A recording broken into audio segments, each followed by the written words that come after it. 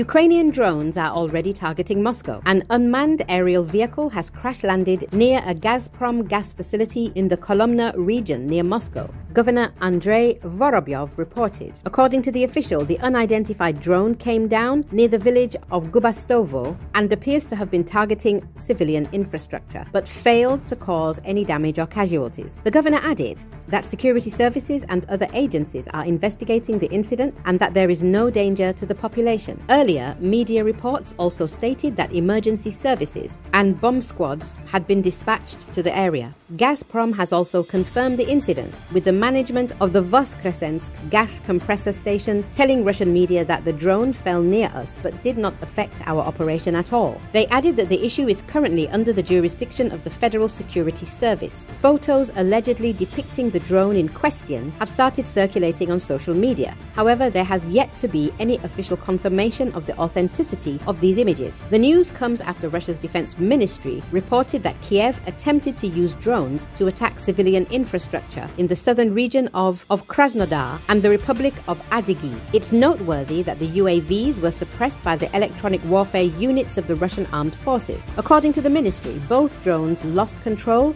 and deviated from their flight paths, failing to cause damage to any civilian infrastructure facilities.